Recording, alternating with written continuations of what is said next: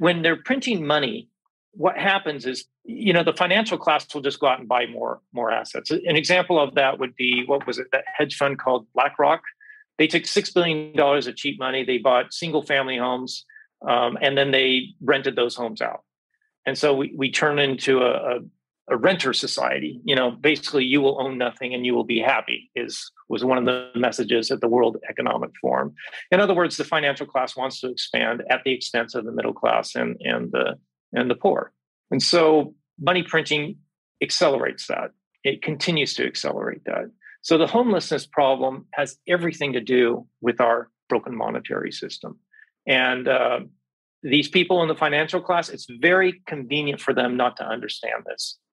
And it is the root problem that Satoshi Nakamoto wrote about in the Post in 2009. This is what Bitcoin is all about. It's about decentralization so that you can't print.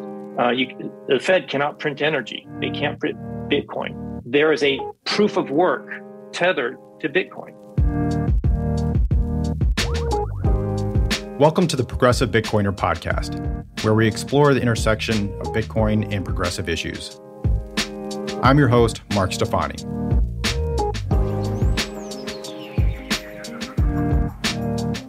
My guest today is Bryan Solstin. Bryan is a software developer, U.S. patent agent, and aerospace propulsion engineer. He is now running for U.S. Senate for the state of Washington on a platform focused on Bitcoin and STEM. It is also evident that Bryan is committed to the support of the LGBTQ community, and as you will see, his passion for these causes is quite clear. So thank you so much for tuning into this episode with Bryan Solstin.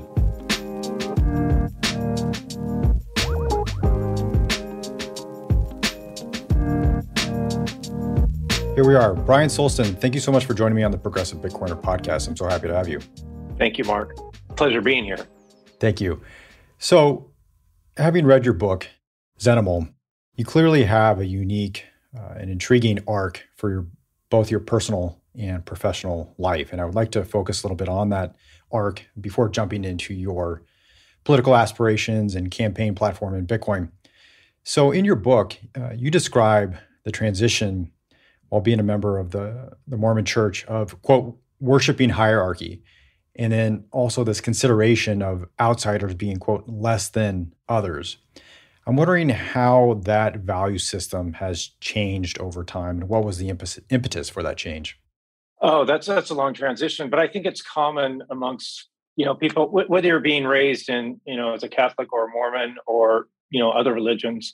There's often let's say an education or indoctrination into hierarchy. And it doesn't matter if you're talking about the songs or looking at the architecture or a lot of the other symbolic language, it's supporting the hierarchy. And if you do that, then, you're a good person.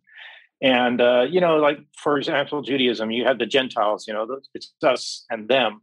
And in Mormonism, it's no different. In fact, they use the same vocabulary that's in the Old Testament. So that was my view. And I very much remember that, being raised that way. So let's just say that my family upbringing was, let's say, more Orthodox in general. My father was rather secular, and he and I started to talk a lot when I was older. And so that kind of set me up for the transition. But it wasn't until I started, going to BYU and getting exposed to and reading books that I really started to see other perspectives in life, especially when I traveled to the Middle East. That was one of the transformative times in my life. But if I can, let me talk about Zen and the art of motorcycle maintenance and Lila. That to me was influential, rather than looking at everything in terms of the objective and subjective and right and wrong. Lila gets into patterns of value, and it has a lot of overlap with the scientific method. You have choices. Here's a pattern of value. There's a pattern of value. Well, I want to be outside, so I get up and go outside. Just because that pattern of value is, for me at that time, my choice, I think it's better. So it's just kind of a comparison of two different patterns of value that we're constantly doing. And I think that's a better model for most of the things that are happening in day-to-day stuff, instead of this big theatric drama of good versus evil.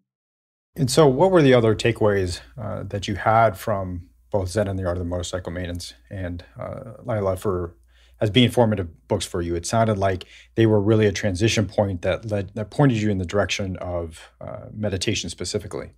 Yeah, exactly, and eventually Bitcoin, and that's that's what I tried to capture in my book Zenimal. Is I wanted to capture that character arc of going through meditation and understanding consensus and getting into the macro consensus of Bitcoin, but really that's where I ended up. But the point is at the very beginning, it was all these little things that bled into each other. For example, Zen is, let's say, less hierarchical. It's more, it's a flatter way of looking at things, right? You could call it peer to peer in a lot of ways, but it's really not that either, because meditation is really what Zen is. That's it. Everything else perhaps is a corruption.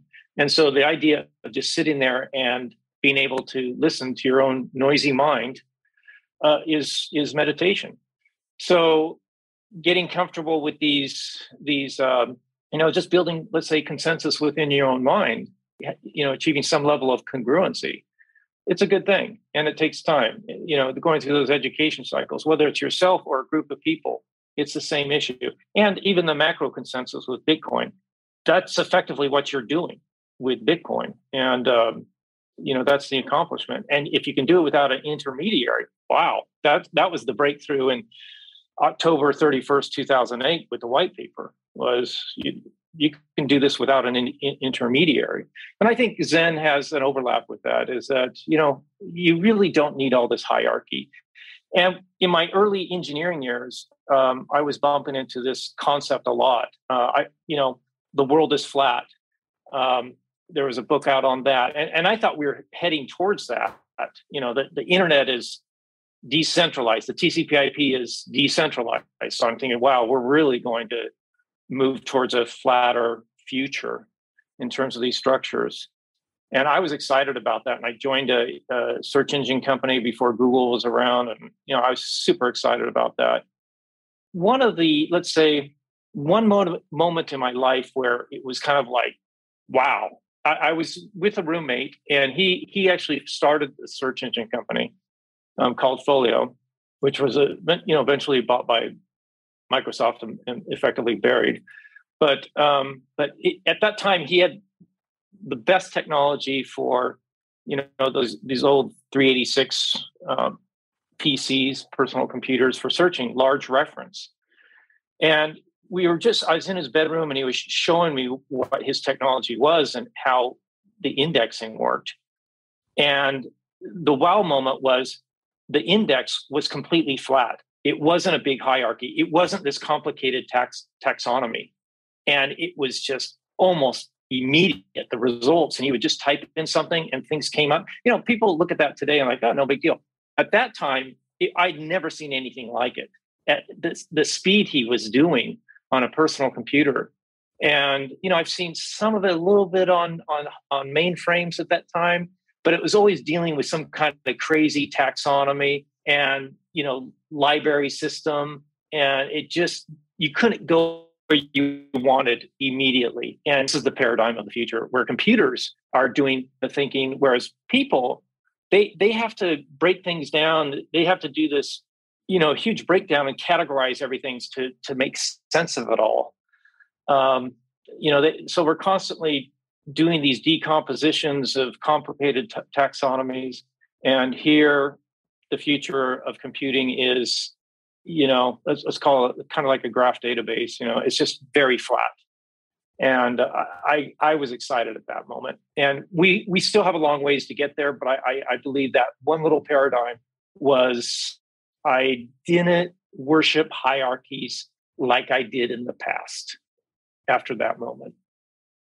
As we get into your journey into running for U.S. Senate and Bitcoin, one of the comments that you've received from former colleague, and I'll quote here specifically, says that of all the people I have worked with in the last couple of decades in many different types of businesses, Bryan has the best strategic thinking skills of all. His ability to see a path through the most complex scenarios is amazing. I have been very fortunate to have worked closely with Bryan for several years. Obviously, high praise for you. And I'm wondering, how do you think his feedback relates to how you see the future of Bitcoin, as well as how you will approach being a U.S. Senator? I thank you for that. I find that science, technology, engineering, manufacturing gives me hope.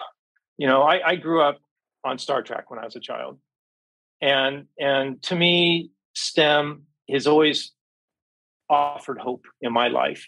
And so when I study science and technology, and I've really dedicated my career to pursuing that, it makes me feel good. It gives me hope, and Bitcoin really does that for me in a big way. And so I really see Bitcoin as something that is over the horizon in terms of where we're going with this. It can fix our broken monetary system. And when our monetary system is broken, everything gets broken. And that's only getting worse.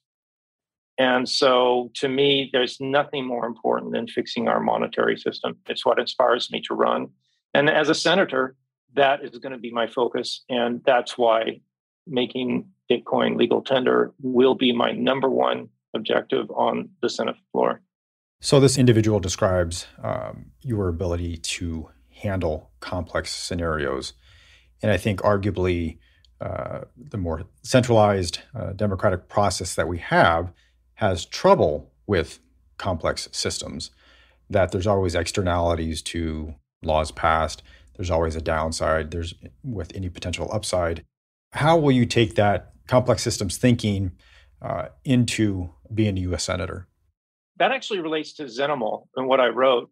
And really, let's call it the character arc, where you're going from meditation to building consensus and then learning more about the macro consensus in Bitcoin. But it's really about the education cycle. Building consensus takes time. I think the education cycle is fun. I enjoy it. It's fun to just relax and listen to other people. It's fun to share your where they're willing to listen. You can share what you've learned and try to bring things together. So as a senator, I will build consensus, and it doesn't necessarily need to be along. I'm a Democrat. I don't have to work only with Democrats.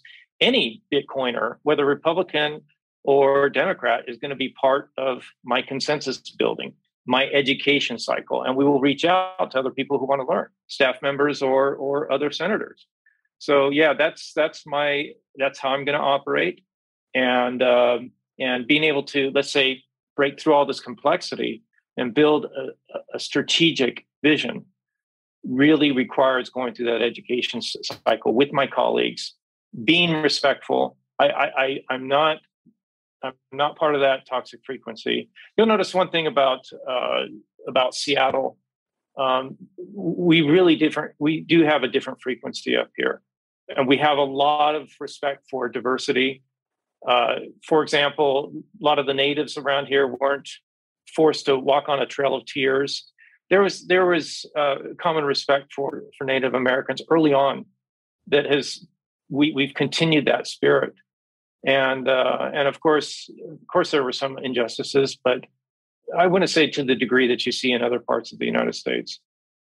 Moving on to your campaign and more your political aspirations here, you've described yourself as a social liberal. What does that mean? I think there's really two things that define a social liberal in today's context. And I would say that's, for me, I just call it queer rights and pro-choice. And rather than saying LGBTQ, I say queer rights. And the reason why is because that's broader. I just want to say it's more than sexuality. It's okay to be different. And so that's why I say queer rights. It's a bigger umbrella. And I kind of hate reducing everything to sexuality. It's just so, chimpanzee politics, being obsessed with hierarchy and sexual privilege. It's just, we can kind of grow beyond that. And so queer rights and pro-choice, I think, are the two defining variables of what a social liberal is. And let's not conflate that with fiscal conservative. Another thing is individual sovereignty. That's something that I strongly believe in. That's something that, in my formative years, I was into, Zen and art and the motorcycle maintenance. I was into Lila. I was reading books like The World is Flat, which came later. But as far as the sovereign individual, I don't think I read that when I was younger. I read it, just recently or listened to the audiobook. But I know I was talking to friends who had read it. And a lot of that thinking influenced my thinking. So individual sovereignty is, I believe, is social liberal. Now, conservatives will say, no, that's conservative. Well, truthfully, neither of us have a monopoly on sovereign individuality or sovereign individual. But to me, that is synonymous with queer rights. So, that gets into a big topic. I'm also a privacy advocate. It all blends together. If I can digress just a little bit, like, for example, I think queer rights and individual sovereignty are almost synonymous. For example, Tim Cook is the CEO of Apple. He's gay. And I think the reason why Apple has really good privacy is because he's very sensitive to private information being taken and used against the gay community around the world. So that's why he's sensitive to this topic, and he doesn't allow U.S. government just to come and take information. He'll put up a fight, and he's proven that multiple times where he is a privacy advocate. And again, that's why I'm a privacy advocate. I am a social liberal. I believe that being social liberal is about individual sovereignty. I believe it's about queer rights, and also I'm going to throw in something a little more controversial, but I'm also pro-choice. So in addition to those elements, and obviously Bitcoin, it looks like you're also advocating for STEM education on your platform. Can you tell us a little bit more about that, and also how you see that disincentivized within our current monetary and fiscal policy? Well, STEM is something that I've pursued for multiple decades now. Science, technology, engineering, manufacturing. This is where we get real progress. And sometimes when we talk about, let's say, being progressive, and that can mean many things. Before somebody says, are you progressive? You kind of have to, define what is progressive. And, just as far as taking wealth and redistributing it, doesn't necessarily accomplish much. But one thing that does create more wealth is science, new technology, improved engineering, improved manufacturing. This is where we're creating wealth, and this is accelerating at an accelerated rate. And let me kind of digress again. I want to call this let's call it my broken record. The loop that we often have deep down inside. It's that loose tooth you keep playing with. One of my struggles in life is I've always had this thought, okay, I'm an engineer, I'm working hard, I'm specializing in this or that to try to make greater efficiency. And a lot of engineers and technologists and scientists, manufacturing, we're all doing that. But then, we get more efficiency, we get progress. And then later on, humanity fills the gap and the human condition is the same. In fact, it's actually bigger. 200 years ago, there was 1 billion people, and now there's 8 billion people. So why are we improving things when, based on history, humanity is just going to grow and fill the gap and make the human condition even bigger? I mean, we know technology is accelerating. We know that things are getting more efficient. So what if we do another 10x? What if we have 80 billion people on this planet? Is that possible? People say, oh, no, that's not possible. Well, if you go back 200 years and you say, hey, you're going to have 8 billion people on this planet, they would say, no way. But technology has enabled it. We're enabling this growth. And that's my broken record. That's the thing I keep playing with. It's like, how do we stabilize? How do we, why are we making all this technological progress when in actuality we're actually creating this very dystopian artificial world that may not be pleasant in the future? And I think that's why I was so attracted to Jeff Booth's book, The Price of Tomorrow, where he has, let's say, a slightly different broken record. Okay, I'm not going to speak for him what that is, but he really identifies. He's more articulate. He's got a very good book. I think it's better than Zenimal. I highly recommend The Price of Tomorrow. And he's talking about how technology is accelerating. How you fold a paper. When he's talking on his podcast, he's always talking about how you fold a paper 50 times How high is it going to be? And nobody gets this right. But if you fold it once, you get 2 papers. You fold it again, you get 4. You fold it again, you get 8, right? Just theoretically speaking. And after 50 folds, the height of that paper goes from here to the sun. So the power of the exponent, the power of compounding, this relates to national debt, but it also relates to technology, is that we are going places that we cannot imagine. Technology is advancing very quickly. So if you don't think we can have 80 billion people on this planet, you're fooling yourself. Technology is going to enable that. So this is something that really concerns me. So in other words, what I'm telling you is I'm a hardcore conservationist. How do we escape this Keynesian hyperconsumption where we're always juicing the economy? We're just grow, stimulus. And how do we escape this where our savings are constantly being melted away, centralized, and used for stimulus, more or less theft, this money printer? And it was Jeff Booth that really articulated that for me. I was a Bitcoiner before I read his book, but really Jeff articulates how technology is growing exponentially. And also the website WTFhappened.com, it shows productivity. Productivity just keeps on going up. But in 1971, when we get off the gold standard, real wages, not nominal wages, real wages just flatten out because, money printing centralizes all that productivity. And how do we stop that from happening? How do we stop this theft? And that's why I'm a Bitcoiner. And that's why I believe Bitcoin is our only hope for savings and conservation, because any conservation efforts built on this broken monetary system, it's just going to be overwhelmed with this broken monetary system. It's secondary. Again, the most important thing we can do is fix this broken monetary system that we have that's only getting worse. Well, let's get into that a little bit deeper. Can you describe for us how you see Bitcoin flipping that incentive structure from hyperconsumption, which we see under our current policies, to savings and conservation under more of a Bitcoin standard or Bitcoin protocol, as you call it? Yeah, I much prefer Bitcoin protocol because I look at Bitcoin as really from a technological perspective as opposed to the gold bug perspective. I've learned to appreciate the gold bug perspective, but that's not why I got into Bitcoin. I'm a privacy advocate. I was blown away by the encryption. But it's not really the person, it's the system. System, when you're doubling the US dollars in the world, you're inflating them.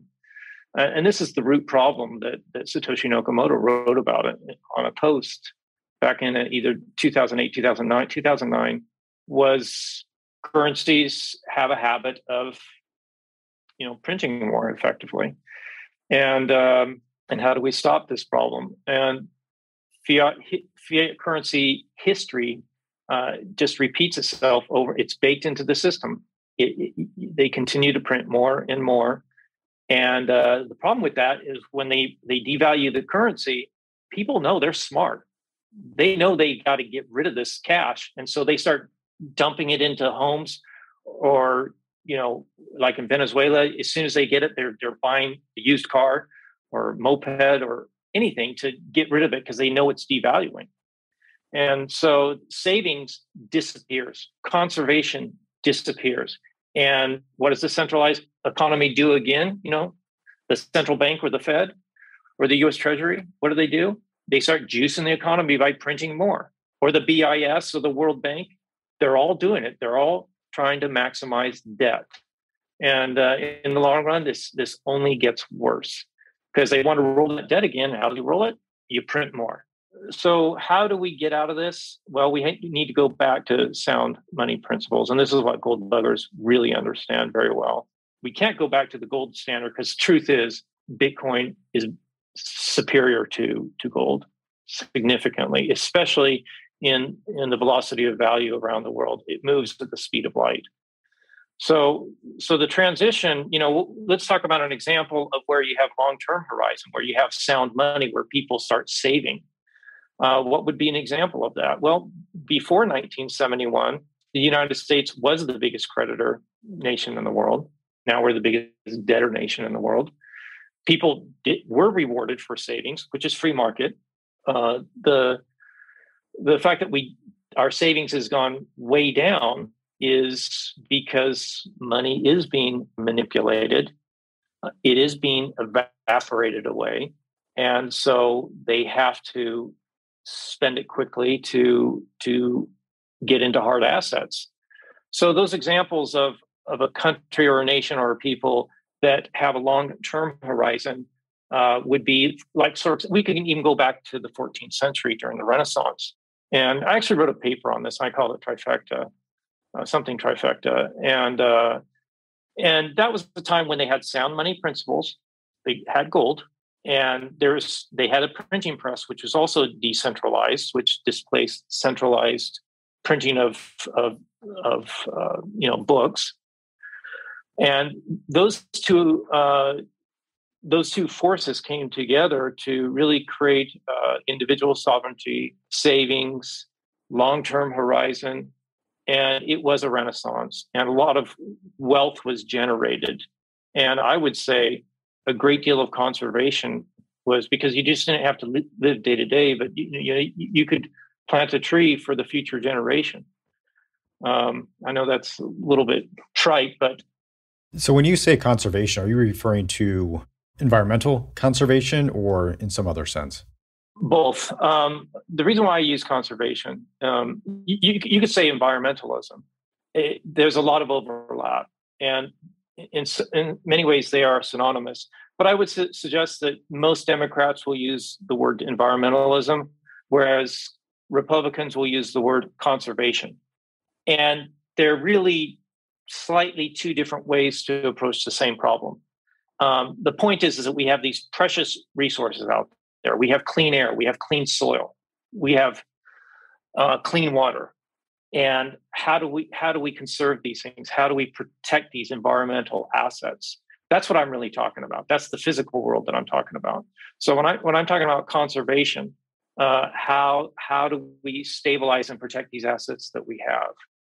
In your book, you also describe how U.S. debt has influenced housing prices and in turn homelessness. Can you tell us a little bit more about that and why you see it so well linked? Yeah, and I've had this conversations multiple times with outside of podcasts. This is a difficult topic for people to get, but Bitcoiners understand this very well.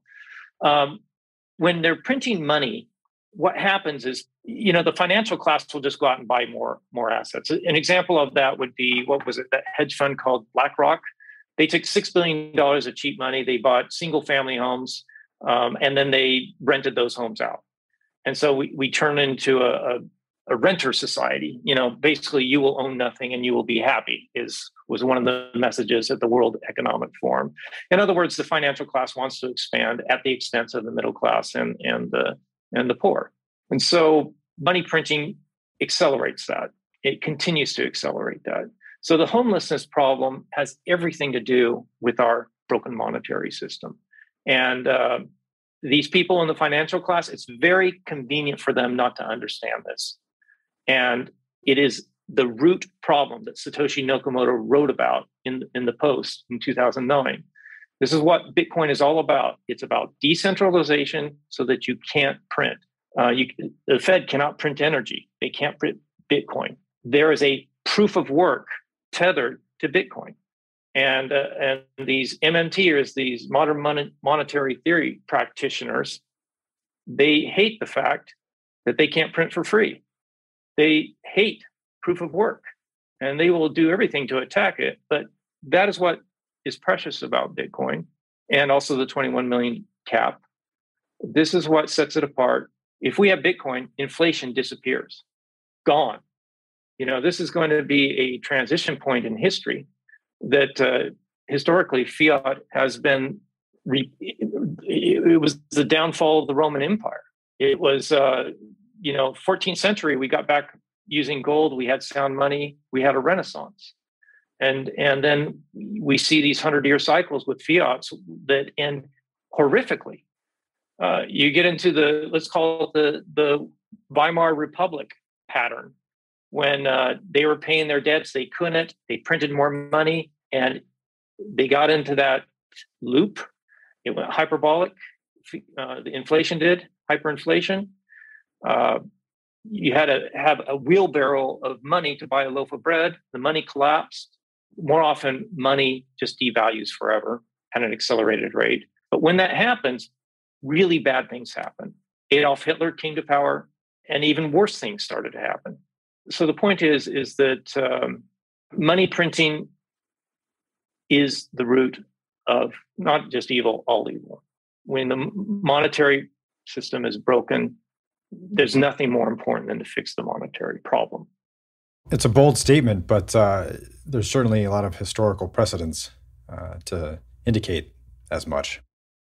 So I want to back up 1 second and get your opinion on whether or not you think a Bitcoin standard or protocol would in any way limit our ability to provide some degree of social safety net. That's a very good question. Well, as senator, doing this transition is painful, and it's better to do a transition than to have, let's call it a forced function of hyperinflation, which we're heading. I mean, it's baked into the system. That's where we're going. Eventually, we will go there, and I believe we need a transition. Let's call it a hydraulic effect. And the intent is that, I mean, Senator Murray, for example, I mean, she and I are, when it comes to being social liberal, I'm a social liberal. A lot of the things that she's really interested in, like prenatal care and education, and, these are things that I agree with. The difference between her and I is, we're $30 trillion in debt now, 30 trillion. This is not going to be paid off. We can't pay it off. We've already passed the event horizon. We're going into the black hole. It's going to continue to compound in a way that we cannot imagine. So the point is that how do we get through this transition? The difference between Senator Murray and myself is I believe in Bitcoin. I believe in the Lightning Network. And I would like to transition some of these social programs to, let's call it a LNUBI, or a universal basic income.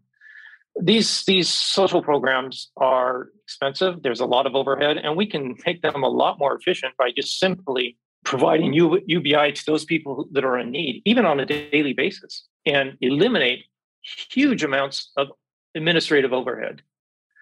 So rather than having, 1,000 different programs, we can start to move towards a simplified model where we can reduce that pain of the transition from this fiat system where, senators are more or less all trying to be, Santa Claus and buy more votes, to really more of a commonwealth, using not a CBDC. I'm strongly against using a CBDC. I will not support UBI, universal basic income, with a CBDC. I will vote against it, but I will be supportive of it if it's on Lightning Network. I think it's telling when your favorite Fed chair, President Neil Kashkari, actually puts out a symposium on how inflation is leading to wealth inequality. And yet every solution that you see is, again, simply wanting to put more money out into the system as if it's not going to lead to the same end. So Bitcoin over the Lightning Network, very novel, and obviously one that I think I would support as well. You've described Bitcoin as ESG. Not it fulfills the role of ESG, but rather Bitcoin is ESG in a quintessential, non-political, non-corruptible kind of manner. Please tell us more about how you see Bitcoin as ESG. Yeah, it is ESG. ESG stands for environmental, social, governance. And as far as environmental, Bitcoin is our only hope for conservation and environmentalism. When you understand that the broken monetary system is juicing hyperconsumption, or this Keynesian hyperconsumption, it is the problem. And so Bitcoin flips that incentive, which we already talked about.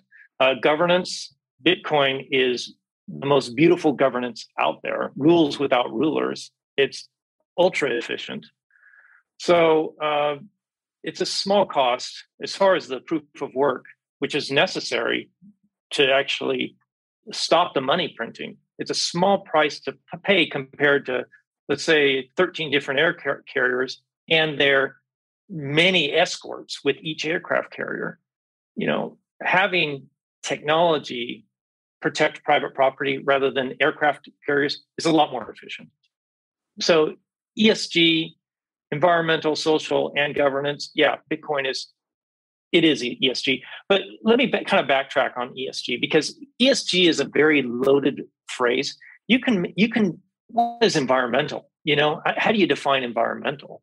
I mean, anybody can write what their ideal environment is, and so ESG is a phrase that I don't like. I don't like using it. It's a fluffy word that allows more regulation. I mean, personally, I think fundamentally, it's not computing power that's the problem here, as in the proof of work. The real problem is in terms of what's aggravating climate change. It's burning fossil fuel, and we're doing that at an accelerated rate. So ESG, I think, is a distraction. It's not a good way to define what our environmental or conservation problems are. So I'm happy to debate with anybody if Bitcoin is ESG. I believe strongly it is. And also another topic, and we're going to be getting more studies on this, is how Bitcoin incentivizes renewables. And it's going to be doing that at an accelerated rate. So Bitcoin proof of work is going to, I believe, enable renewables faster than government programs. Solar by 2030, they won't even need government help because it's going down in costs on average around 15% a year. This is a megatrend. This electrification is a megatrend for the world, and Bitcoin is going to provide incentives. You get a chicken and egg problem where, okay, we want to develop some geothermal, but we don't have a city to support it yet. So we can bring in some ASIC miners, and we can start making money and develop the geothermal, and then we can organically grow the city and pull off the ASICs miners piecemeal as demand grows organically. So in a scenario like that, you wouldn't be able to develop a renewable without Bitcoin, but now we can, and we can do that all over the world. And with the combination of solar and batteries and miners as a package, that's already starting to happen. With Tesla and Blockstream, this is also a megatrend, and renewables are going to be accelerated because of Bitcoin.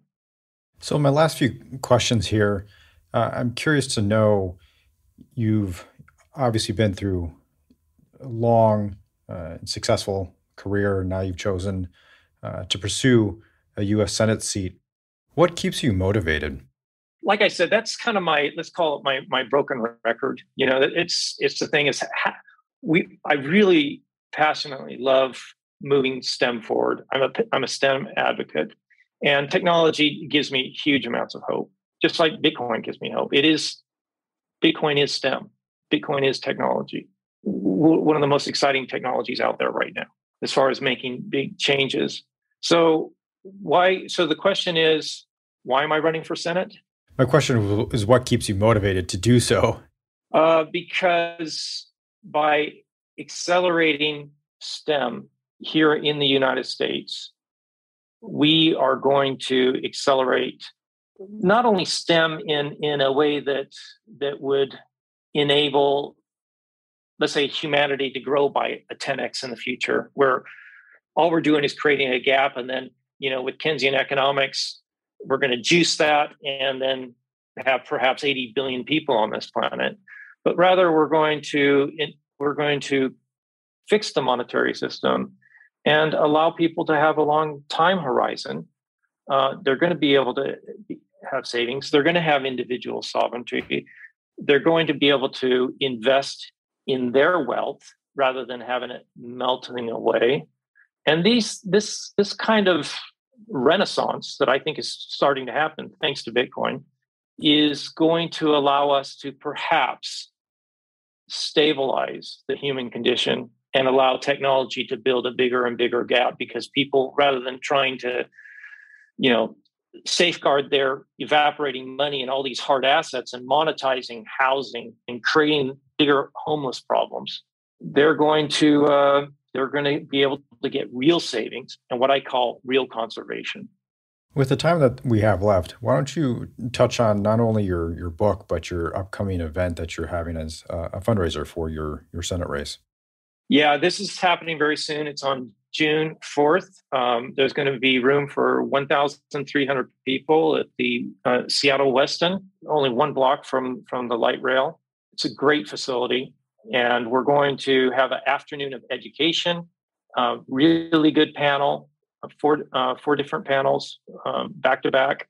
We're going to have a 4-course meal, appetizer, mixer, two-course meal, and then desserts after, which is going to be part of a mixer there. So we're going to have a lot of socializing, and then in the evening we'll do a rally, and I'm sure we'll have a special speaker to do a warm up for the Bryan Solstin rally for U.S. Senate representing the state of Washington. Fantastic. And I will put a plug here for your book, Zenimal, Zenimal, which is a combination of both Zen and minimalism. And it's a fantastic read that is a beautiful blend of meditation, what it means for consensus, and Bitcoin. It's very reminiscent of Jeff Booth's book. Would recommend it as well. So with that, please tell the listeners where they can find you. Yeah, go to and by the way, I love Jeff Booth's book, The Price of Tomorrow. It is a great book. And I love listening to Jeff Booth too. Where they can find me is go to solstin.org, not solstice, it's Solstin, SOLSTIN.org. And that is where you will also be able to find a link for this June 4th event also. Wonderful. Well, any final thoughts here? Yeah, one more plug. On my solstin.org, you can find my Twitter account. That's really where I do all my communication. You can follow me on Twitter by going to solstin.org. And from the time that I spent prepping for this interview, I can certainly tell Bitcoiners who are listening to this episode that Bryan certainly knows his stuff and has spent a great deal of time learning what Bitcoin is, not only from the technological standpoint, but also obviously from its impact on this world. And so somebody who's not just using Bitcoin to raise funds. So we really value your input in this space. Thank you, Bryan. Thank you very much, Mark.